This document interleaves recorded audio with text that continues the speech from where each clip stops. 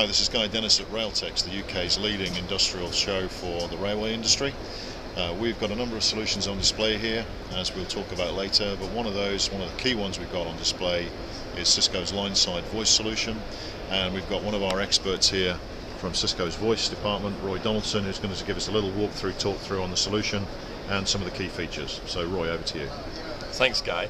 What we have got out in demonstration here is a demonstration of Lineside voice for use within the rail industry. And we're using a couple of the Guytronics Titan phones here. These are nice, weather-resistant, outdoor specified phones. We have their analog variant, which you will find actually outside of railway tracks already today. We also have their more modern SIP-based phone, exactly the same type of enclosure, one using analog, one using SIP. These are then connected back into a Cisco Communications Manager, SIP one directly into Communications Manager, and the analog one via our 2-port analog adapter here.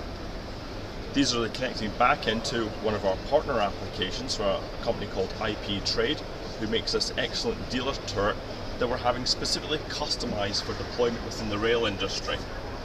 So I can actually be a train driver, lift the phone up at the side of the track, and my signaler can actually clearly see my call coming inbound into his turret.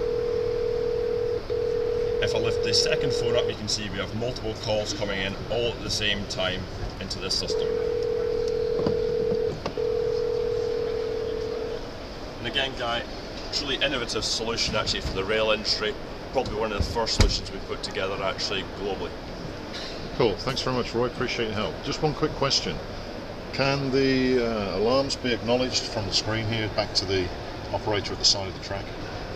Yes, we can actually make calls from here.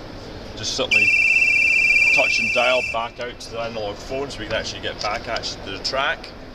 So full two-way interaction? Absolutely. Superb, thank you very much. Thanks, Guy.